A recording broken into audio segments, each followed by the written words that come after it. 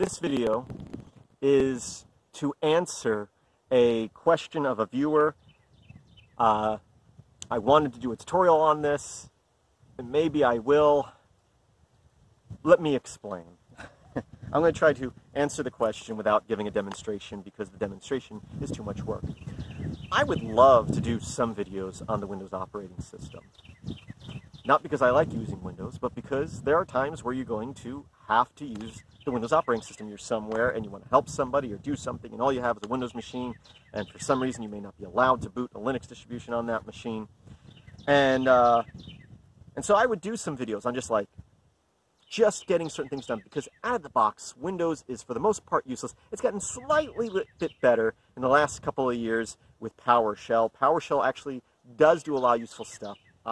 Every time I've looked at this, the code is a mess. It's a lot bulkier, a lot more lines of code than I feel like should be needed.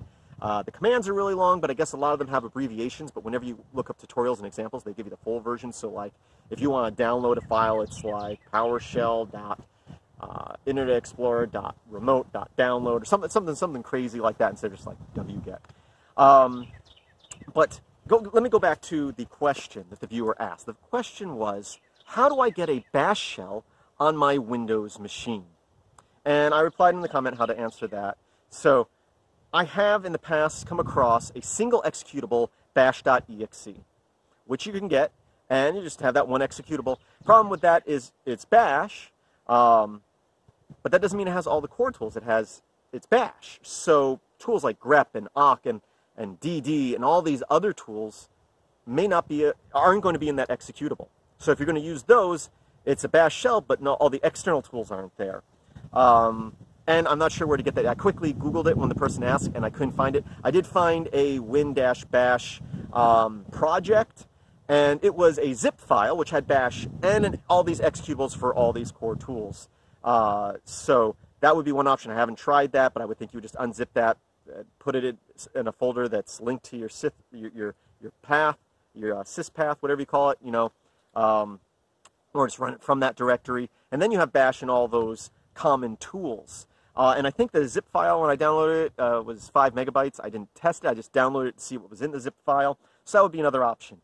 Normally, if I am at a Windows machine and I just need a halfway decent shell, you can get, I think it's called Flippery or something like that. But BusyBox, I've talked about BusyBox a lot. I love BusyBox. It's on most Linux devices. If you have a router or your phone or your TV, BusyBox is in there. It's very easy to install on multiple Linux distributions. And it's a single binary file that has so many tools built in. And it's usually like 1.5 megabytes if you get the full thing, and you can recompile it with less tools if you don't need them all. But it will have dd in it, it will have wget in it, it will have netcat in it, it will have grep and awk, and some of them are slimmed down versions of it, like the netcat or nc is not quite a full version of netcat. There are a few features missing, but for the most part there even has vi built in, all in a 1.5 megabyte file. Now and on Windows it even has an FTP server, a telnet server, and an HTTP web server. The Windows binary, when I've downloaded it, are missing some of those server functionalities. The FTP, the telnet, and the web server are missing. But for the most part, all those tools are there. So unlike that other bash project where you have the bash shell and you have all these external executables, which is fine, this is all in one binary, and so you can call it, busybox.exe and the command you want, or you can go busybox.exe sh, and it will start the shell for you, and all those tools will be available there. You drop that one binary in your Windows Sys32 folder, and you should be able to access it. But as I just said, that's not bash. It's actually a shell or ash. I'm not really sure how you say it, which is very similar. And if you're just working at the shell there, for the most part it's going to be there. And I don't really know the differences, but if you try to run a bash shell, first of all, you'd have to change the shebang line to just be sh. But there might be some differences.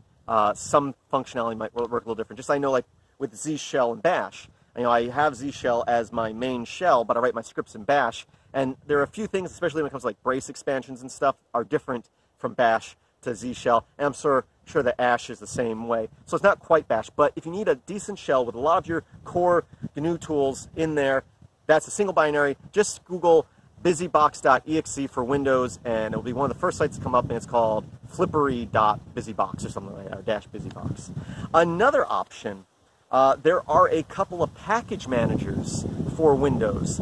A lot of them I have not tried, because the few times that I've needed this is because I'm at my machine at work, which is running Windows 7 with PowerShell 1, and a lot of these package managers need newer versions of PowerShell, and I'm not allowed to upgrade PowerShell on my machine, so, I mean, I probably could, but I'm not supposed to. But Chocolatey is the package manager that I've used, so is it Chocolatey or Chocolate?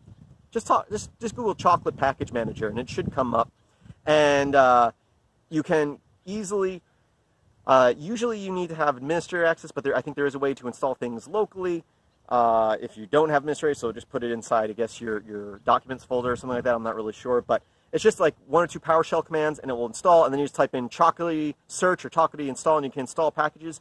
And I would assume, I didn't look, but I would assume that Bash is in there, but I know the GNU core tools are in there, and BusyBox is in there, so you can just Chocolatey install GNU core tools or something, you know, Chocolatey install BusyBox, and you can get a shell that way. I also know that Windows now has the iHeart Linux subsystem for Windows. I haven't touched that. I don't know anything about that. I'm not really sure how that works. I'm assuming that's more than just a Bash shell. It's probably like a much larger package. And I'll try to answer the question of just Bash and trying to get it to as minimum, you know, 1 or a handful of files for you. But I guess that would be an option as well. Now, going back, why am I talking about this rather than showing you? Well, I was like, oh, you know, I guess I could do a tutorial on this. And I have, you know, gotten Windows running in virtual machines before. So I went to Microsoft allows you, you can Google search yourself, Windows VirtualBox images. And one of the first links will be from Microsoft, developers.microsoft.com or something like that. And you can get virtual machine images of Windows XP through Windows 10 for different virtual machines, VirtualBox being one of them, VMware being another, I think there's a couple others. And you can download that zip file, extract it, then import it into your virtual machine, and then you have, it's either 30, 60, or 90 days to use that image, and then it expires, and you either need to, you know, wind it back or go through that process again. So I went to do that, and Windows 10 was what the file I downloaded, and zipped as a zip file was a 16 gig file, almost 17 gigs. And it took forever to download. And then it took forever to extract all that.